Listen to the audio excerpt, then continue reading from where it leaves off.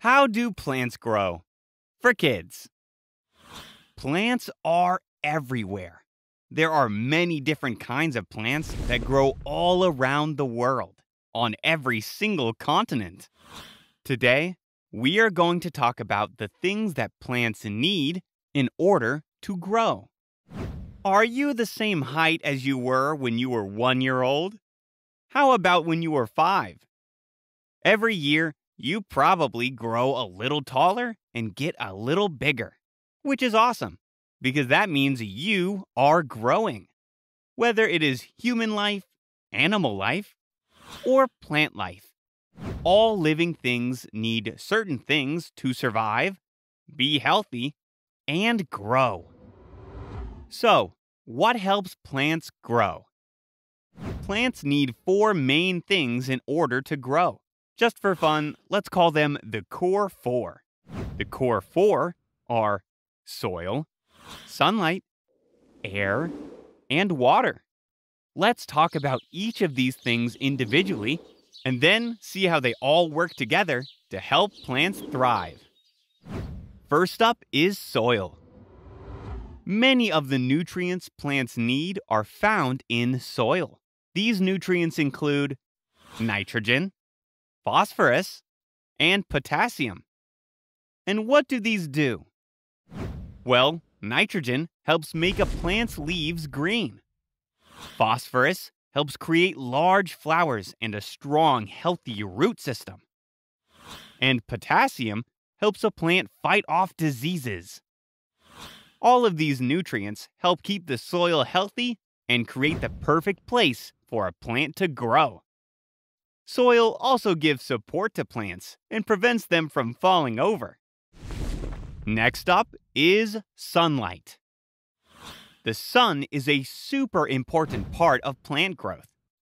Plants use the energy from the sun to make their own food. Here is an interesting fact. This food-making process is called photosynthesis. Talk about a big word.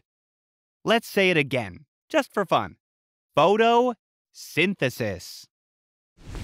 Even though sunlight is important, it has to be the right amount. Too much sun, and a plant may wither and die. Too little, and it may stop growing. Plants receive carbon dioxide, or CO2, from the air, which helps with photosynthesis. That means that the CO2 molecules in the air work with the sun to help plants make their own food, which in turn helps the plant to grow. Here is another interesting fact. During photosynthesis, plants release oxygen, or O2, into the air. This oxygen is breathed in by animals, including humans like you, which is why plants are a vital part of keeping our planet healthy and alive. Last is our good old friend, water, which is also necessary to keep plants alive and help them to grow.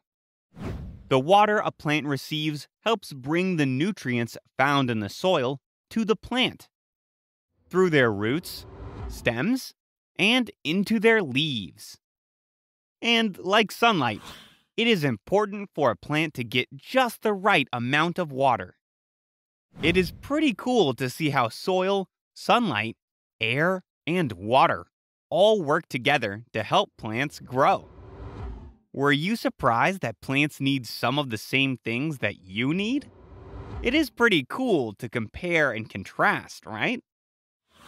Beyond the core 4, there are 2 other things that help plants stay healthy and strong. The first is temperature. Most plants grow well in warm daytime temperatures and cooler nighttime temperatures. If it is too hot, plants will dry up and die. If it is too cold, they will freeze. Second is space.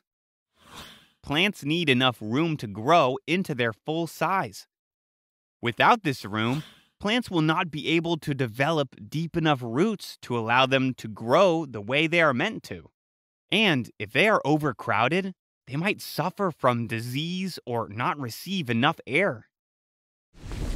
We have learned a lot about plants today. Are you ready to review? Let's do it. Fill in the blank. The process that plants use to make food is called blank. Photosynthesis. True or false? A plant can never have too much or too little water. False. Plants need just the right amount of water in order to stay healthy. This amount depends on the type of plant. Can you list the core 4 that plants need to survive? Possible answers include soil, sunlight, air, and water. True or false? Plants release oxygen into the air that humans and other animals breathe. True. Fantastic job, friends! No matter where you live, plants are a necessary part of life on Earth. And just like people, plants need air and water to survive. Whether it is the tallest redwood tree or the smallest wildflower, plants are constantly growing and helping keep the environment healthy and safe. It is pretty cool to know that all life on this planet is connected. The next time you take a breath of air or drink a cup of water, think about what you have in common with our green plant friends. And maybe you can take a nature walk and see how many different types of plants you can identify. Hope you had fun learning with us. Visit us at learnbright.org for thousands of free resources and turnkey solutions for teachers and homeschoolers.